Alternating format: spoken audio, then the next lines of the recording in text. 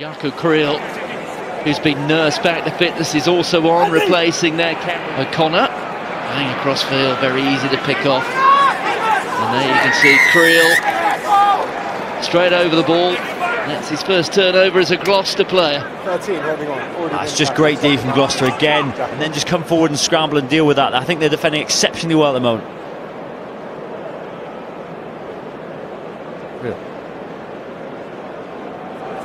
Jaco Kriel, before he made the move to Gloucester, really a golden lion through and through. Coach! Mind!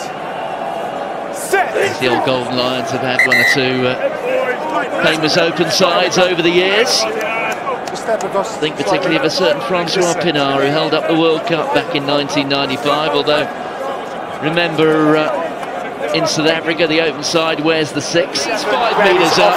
The danger not gone here for Gloucester.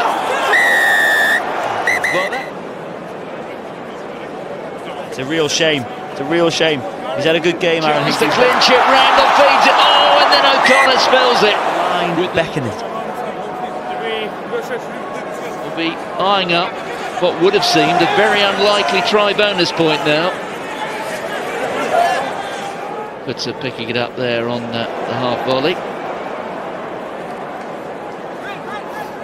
He's released it and gone back to his feet, no issues. Just getting his hands on it there was Jaco Kriel. Kriel, well, he tries to go over the top.